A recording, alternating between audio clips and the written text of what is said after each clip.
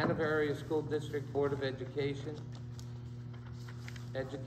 regular meeting, Monday, May 8, 2023, will now come to order. Pledge allegiance.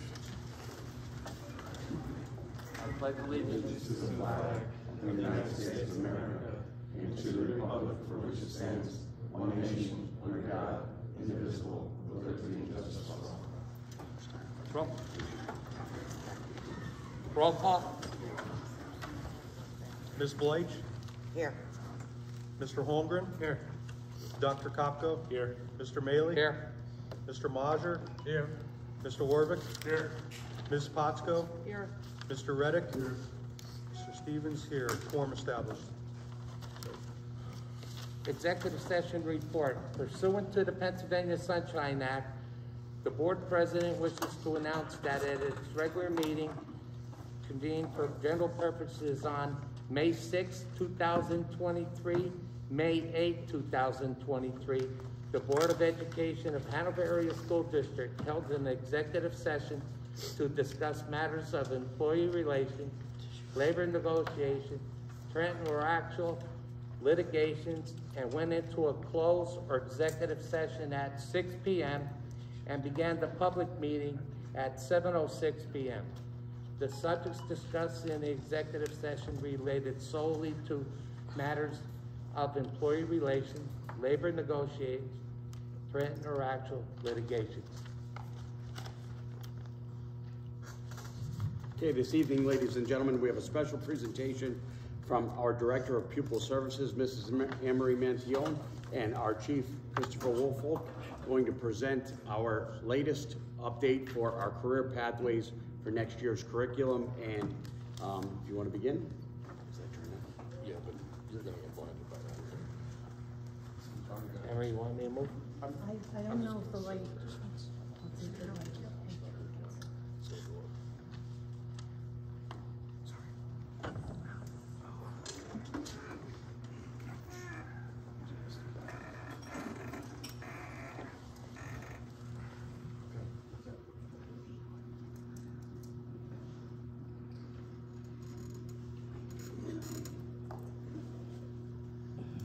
Good evening. We are presenting the Hanover Area Emergency Student Response Team and EMS program for the 2023-24 school year. At Hanover Area, we have a focus on career pathways with the state of Pennsylvania. College and career readiness have become central to the agenda of state-led initiatives, particularly since federal reform stipulated greater school, district, and state accountability for students' educational opportunities and academic performance in the Elementary and Secondary Education Act. This includes Pennsylvania 339 Career Exposure and Exploration and PA Career Pathways for Graduation. As we look at the challenges of education in the 21st century, we realize that community engagement and creative partnerships will be required for us to lift our communities and empower our students to reach their full potential. Our community partnership is with the Hanover Area School District and Hanover Township EMS Services. I'm proud to present this program, which was created with Chris Woolfolk, to strengthen our community ties, to strengthen our partnership, and to elevate our students to the very top with their choice of career pathways. We have been a leader for the last few years in our area with career pathways. We have different agencies and different entities coming to us, asking us what our pathway to success with all of our career initiatives are. So now we have another new program that is not only new to our district, but it's new to the state of Pennsylvania that we have created. Why is this important? It's our economic future.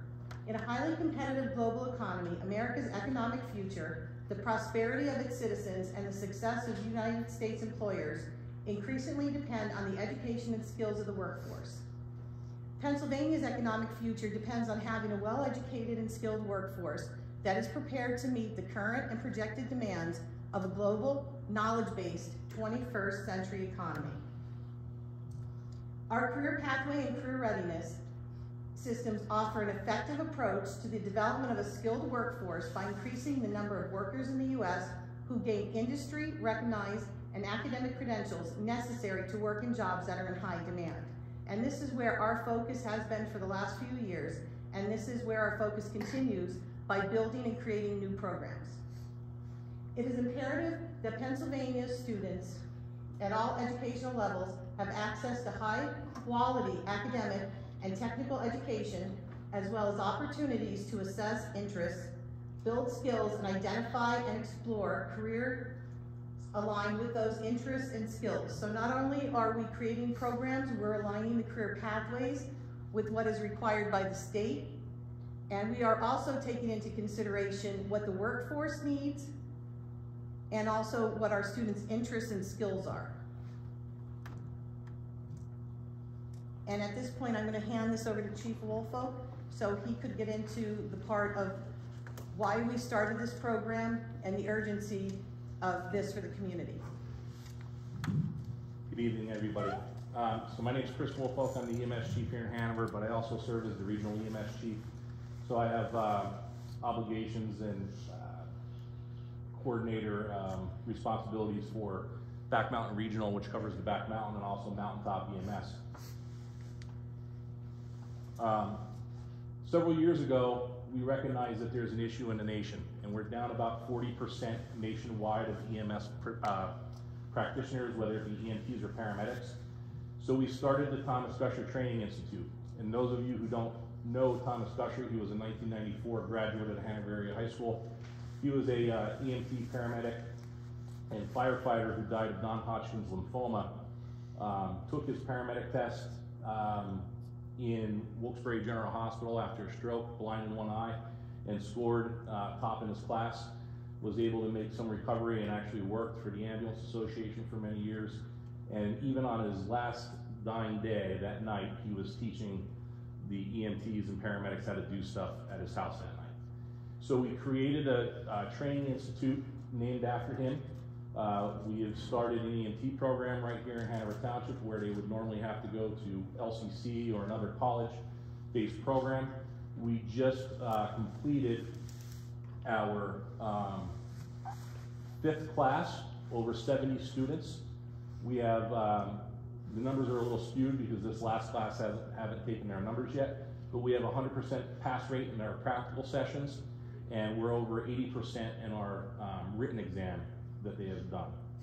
So we're really proud of that. We have kept those EMTs, several of them, whether it be in Mountaintop, Back Mountain, Hanover Township, Wilkes-Barre City, are working as EMTs, firefighters, paramedics currently.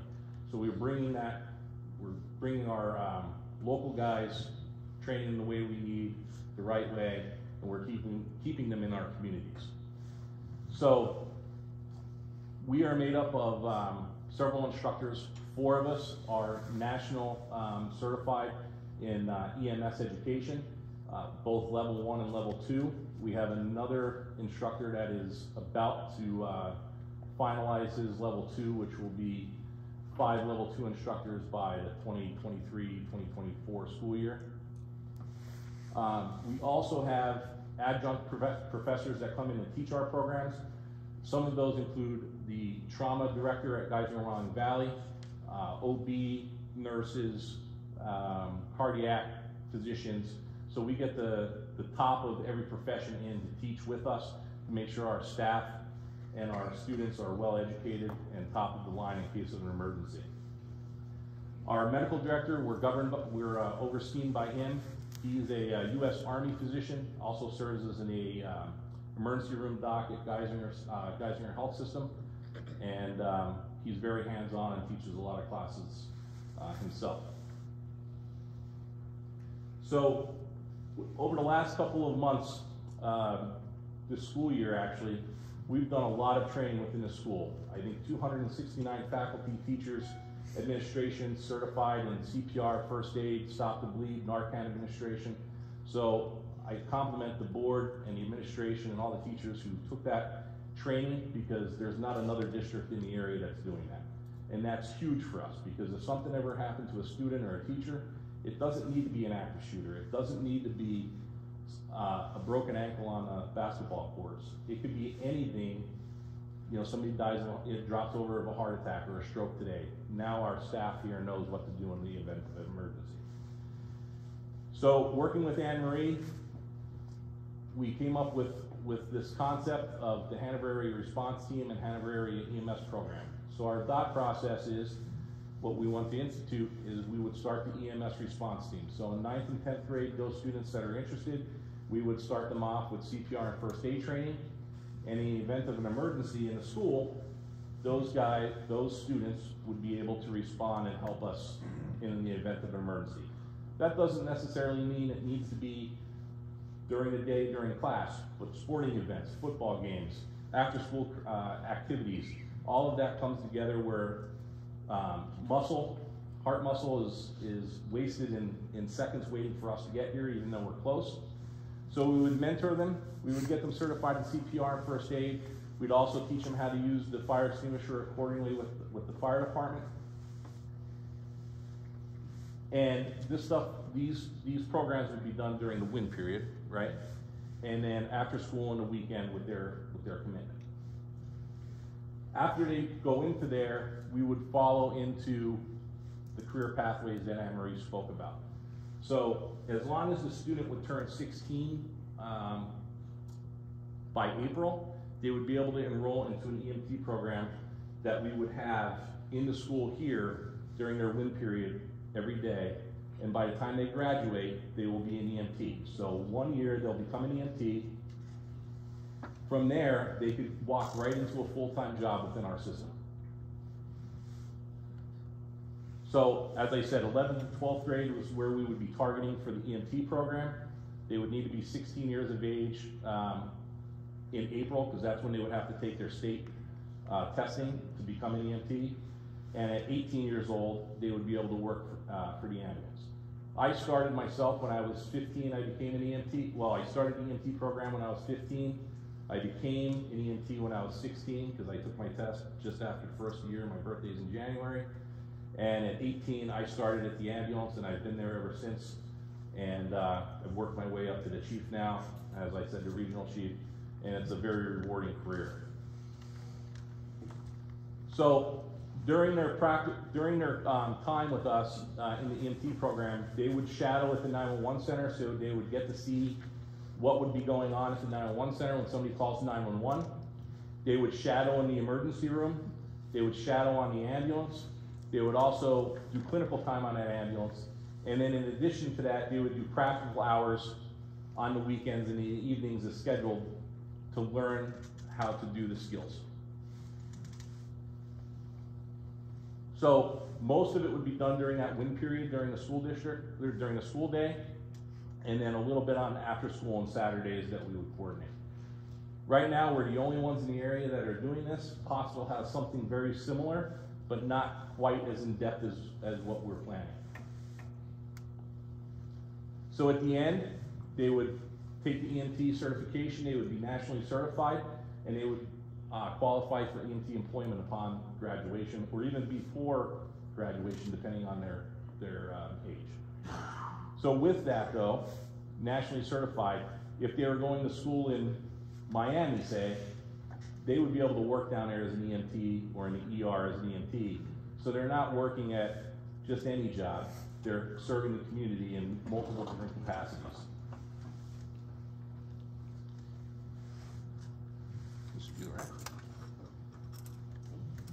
So with the career pathways, this starts as an EMT, but it could take our students in any direction, even as a foundation. If they want to go into the medical field, if they want to be a police officer, if they want to go in any form of law enforcement, this could open doors and give them a foundation for whichever career pathway they choose. So we're proud to give them something to go right out into the workforce if that is their choice, or if they want to use this as a foundation in the medical field or law enforcement or in any field, even it could be social services. They have something that they could work with while they continue their education. And also, I just wanted to list all of the individuals who will be working with us hand in hand. during this whole program. I'd like to thank Mr. Barrett for his continued commitment and collaboration with all the career pathways in this project. Mr. Sipper, our high school principal, he'll be working hand in hand with us as we start the vetting process, get everything going, and day-to-day operations. Chris and I will be working together with everyone. Fire Chief Temerance, Police Chief Dave Lewis, Police Assistant Chief Eric Richardson, and our SRO Sergeant Ryan Sawinski. So this is a team effort, and there's even other individuals that in a broader range help out. And this is what's so important with partnerships, because we can't do this by ourselves. We go in there as a group, we stick together, and we do this as a team, and that's how we get our students to succeed. So all of the programs we've already created for career pathways, we've all been a part of.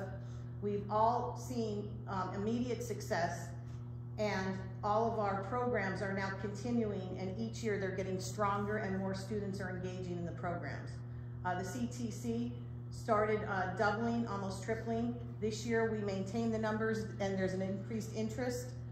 We have 2 students who are in another program where they'll graduate from high school, and they'll also graduate with their associates in electrical construction. And this is a new program that was just implemented. So everything we've done so far has been successful, and it's only gaining ground and moving forward. So we're excited about this program, and I want to thank the board for all your continued support as we continue with our career partnerships, and as we continue with all the mandates with the state, because the state of Pennsylvania has different requirements with career pathways, and I'm proud to say that this is the first year for our seniors where they have to have the pathways passed in order to graduate. And we have a graduating class that is now done. So I'm very proud of all the people, the teachers, our guidance counselors are outstanding, and all the individuals that work with the students on a daily basis that get these students where they are. So thank you very much for all of your support. We couldn't do it without you. Thank you.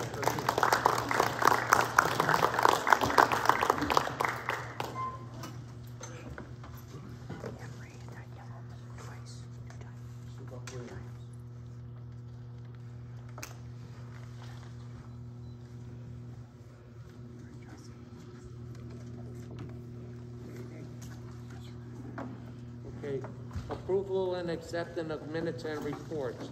Regular meeting minutes of April 4, 2023. Lucerne Intermediate Unit Board of Directors regular meeting minutes of March 22nd, 2023. And the Wilkes-Barre Area Career and Technical Center Board of Education Joint Operating Committee meeting minutes of April 17, 2023. Can I have a motion? Motion. Motion by Mrs. Blight. Second. Second by Rick Stevens. All in favor? Aye. Superintendent's report. Yes, Mr. Chairman. I'd like to recognize that this week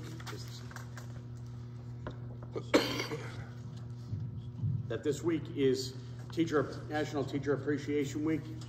We are celebrating our teachers every single day. We have been doing it on social media, as well as sending gifts to our school and encouraging our communities to show the appreciation for their teachers throughout the course of this week, as we try to celebrate them every day, but this is the week that we primarily focus on them. In addition to that, I'd like to point out 2 students of the month. Very first student of the month here at the high school is McKenna Nay. McKenna Nay is ranked in the top 20 of her class. She's a 4-year member of the National Honor Society, actually the secretary of the National Honor Society. She is a senior captain of the soccer team, track and cross country for the past 6 years. Wrestling state qualifier for the past 2 years. Volunteer at the SPCA, high honors since 7th grade. Hobbies are reading, music, and walks, and intends to study biology when she attends college in the fall. Congratulations to McKenna and her family. Our Wilkes-Barre area CTC student of the month is Emily Schultz. Emily is studying graphic arts and design for the past 3 years at the CTC. She wants to create her own game when she graduates. She's interested in being an artist and writing, and she is very happy about the legacy that her and her family are continual graduates of CTC, and I congratulate her and her family to continue on that legacy. Congratulations to Emily and her family. Congratulations. And that is the conclusion of my report, Mr. Chair. Motion to accept the superintendent's report. Motion Orvik.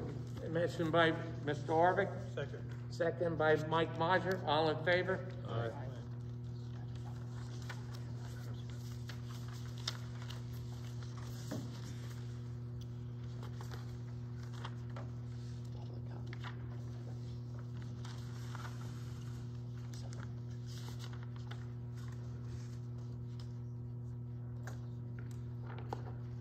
At this time, anyone from the public like to address the board on agenda items only?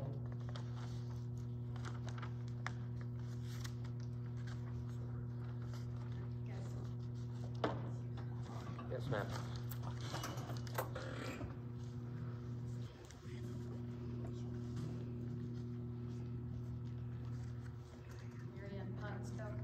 I do have a question. I see here that your personnel recommendations on 15, there's a motion to rescind the approval of Joseph Gore as the assistant principal at the junior-senior high school. What I'd like to know is, are you going to post that position? Is that position still going to be open after that position is rescinded, or? My apologies. I'm so sorry. Can you repeat? Yes, I see that the motion on 15, personnel recommendation, to rescind the approval of Joseph Gorham as the assistant principal at the junior-senior high school. And if that happens, are you going to post that position, or is that position eliminated?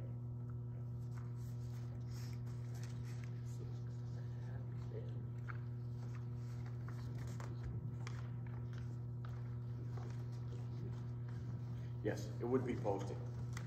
Okay, and then, so the other question I have is appointing Joe Parsnick as a reserve safety officer at a rate of $35 an hour, effective March 8th of 2023, pending all clearances.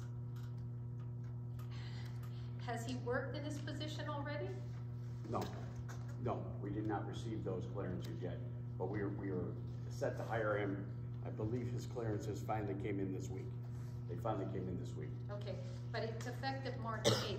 Why would it go back to March 8th? Why doesn't it get effective as of the date that you got the clearances and he was cleared? Is there a reason for that? Is there going to be some type of payment made to him? No. Nothing? No. Okay, well that, as far as tonight, that's all I have. Thank you. Thank you. Anyone else? Okay, general recommendations to approve items 1 through 4. Do I have a motion? Motion. Second. Motion by Paul Holmgren, second by Mike Modger. All in favor? Aye. There's no money involved, is there? No. Financial recommendations to approve items 1 through 11. Number 11 will read, motion to approve entering an agreement with the Hanover Area School District and the Miller Company, who was awarded the bid for sanding, refinishing the floor repair of the junior-senior high school gymnasium. Can I have a motion? Motion. Motion by Mrs. Blythe. Second Orvik. Second by Rick Orvik. Roll call. Ms. Blythe? Yes. Mr. Holmgren? Yes. Dr. Kopko? No on 2, abstain on 5. I want to point out on number 8 that there is no tax increase. So I vote yes on everything else other than my abstention on 5 and my no on 2. Mr. Maley? Yes. Mr. Modger? No on 1 and yes on the rest. Mr. Orvik? Yes. Ms. Potsko? Yes. Mr. Reddick? Yes. Mr. Stevens, yes. Personnel recommendations to approve items 1 through 15. And number 8 to read, approve the following extracurriculum Personnel for the 2023-24 school year: William Callahan, varsity boys basketball head coach at $6,778. Can I have a motion? Motion. Motion by Mrs. Blight, Warwick, second. second by Mr. Orbick. Roll call. Ms. Blake? Yes. Mr. Holmgren? Yes. Dr. Kopko? Yes. Mr. Maley? Yes. Mr. Majer? Yes. Mr. Warwick? Yes. Ms. Potsko? Yes. Mr. Reddick? No on 6 and 7, yes on the rest. Mr. Stevens, yes. New business? Mr. Chairman, can I step in here? Sure.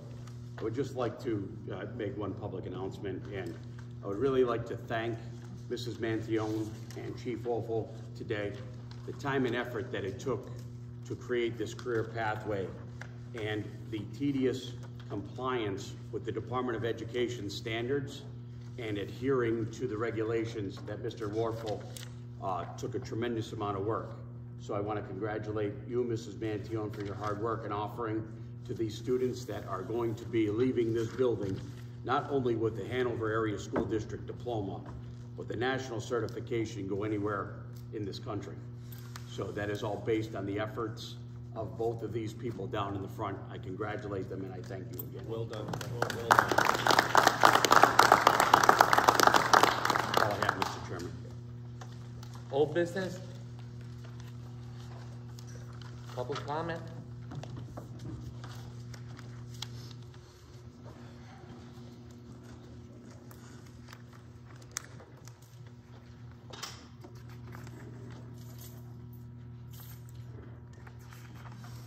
Blake Potsko, Hanover Township.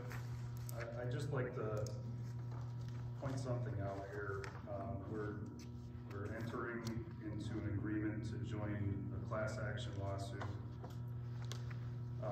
to go after social media, to kind of get them to pay for this crisis, this social media crisis, and to recover costs to help our children that have these mental challenges now, mental health challenges. And I'd just like to know if the state of Pennsylvania and if they're going to take any responsibility for this, because every day more and more studies are coming out that masks did not have the effectiveness that they purported. Vaccinations are not as effective as they once claimed.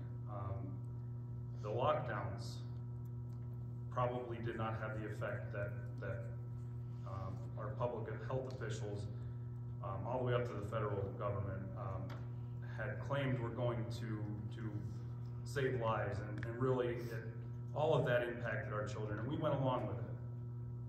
And a lot of those problems that they're having are a result of going along with this stuff. Now this was brand new, and I get everybody was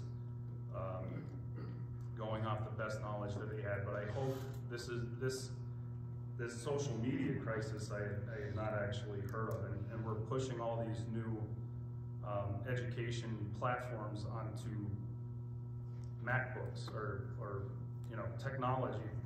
It's kind of geared towards being on social media, and I don't understand.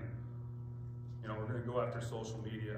I just like to say that this should open people's eyes to really understanding and not just going along with everything that the state comes down with in the future, because they did not do the job they needed to do for our children.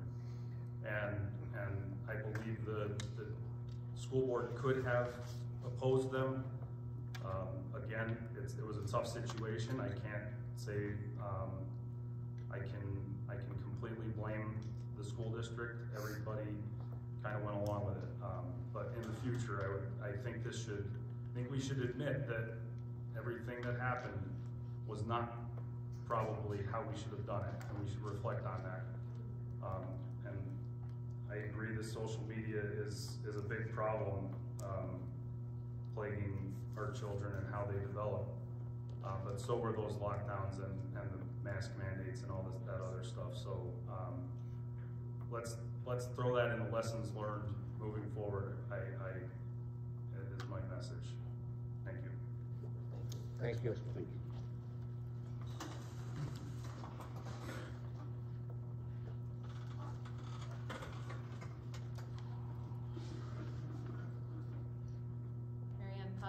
And again, I have the questions regarding the education modified proposal for Hanover area that the district started in January of this year. And I'm going to again ask the question, how long is this information kept, or is it kept after graduation anywhere? Is it permanently stored? Does it follow these students forever? And I'm going to keep asking that question until I get an answer that you stand by. The trust mapping, I want to know what happens to the responses given by the students who take part in the trust mapping survey at the end of each school year that they participate in it. Is it permanently stored? And does the creator of the trust mapping survey have access to the responses that the students give? And are they able to keep that forever? Are they able to share it with other people? I would like to know what happens to those students' information. And I would appreciate a response on that. And as I said, I'll keep asking till I get one in writing. The last thing I'd like to bring to the board's attention and to the district is the comprehensive plan on which I was put on the committee meetings. And I did meet with Dr. P, was kind enough to set up a meeting and have me come into the school and answer my questions because I couldn't make the first meeting. I would just like to let you know what I said to her and what I thought of that meeting. I wanted to thank her so much for taking the time to meet with me. It was a pleasure to speak with her and hear the enthusiasm with which she presented her ideas. Now, I totally understand absenteeism and parental support appear to be the two of the biggest obstacles to overcome in order to see our children succeed as they should. I also brought to her attention that it appears to me that staff morale needs to be addressed based on communications I have received from various faculty members. The fact that an elementary principal was appointed without the posting of the position appears to be very detrimental to the morale of our teachers. And then couple it with the principal in the high school. I think at this point, if we provided a trust mapping survey to them, to the teachers, to the staff, we might be very surprised by those results. I believe it must be very hard to address the challenges they face every day with the realization that they have no chance for advancement. Now, Dr. Pugh had an idea about a newsletter highlighting the school's social activities, test scores, and community outreach programs, and I think that's an excellent idea. Perhaps that we could include at the bottom of the letter, such a letter, an email address or a line could be included and sent back to the classroom indicating an idea for a topic that a parent might find worthy of attending, thus making parents feel more involved with the education process.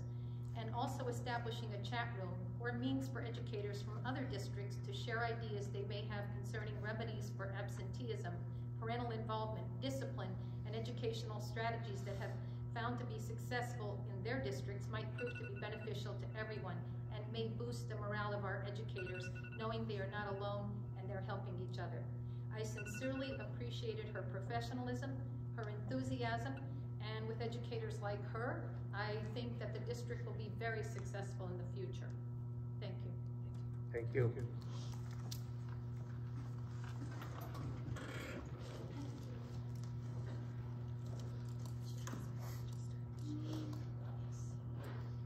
A long time since I walked through those bleachers. I think I was one of the first graduating classes that went there. Hi, my name is Elizabeth Hartman. I'm from Hanover Township. I'm here tonight to say how proud I am of our school district. I have not been involved, but I've been catching up because my grandchildren will start here next year. And I graduated in 1983, and when I was in high school, I was bullied. I was spat on because I was fat. That was the thing back then. I was picked on because I was fat. I'm a lesbian, but I definitely was not out as a lesbian in high school because being fat was bad enough, so you couldn't talk about what else your problems were. I went to the guidance counselor at the time. He was a football player. Because he was a football player, nothing happened to him. I was told to get over it, clean my jacket and get over it, and quit being so emotional because I was a girl. So I want to commend the school board and the school for how we are working together to try to protect all children of the community, because this is a wonderful community. My mother, Constance Hartman, fought very how do I want to say that word? It's COVID brain. Very hard for this community to get more police officers. She died in 2021. I'm hoping to continue her legacy and fight for what's right and what's right for our community. So thank you for all that you do on the board, and thank all the teachers for what you do for the kids. It is appreciated. Thank you. Thank you. Thank you. Thank you.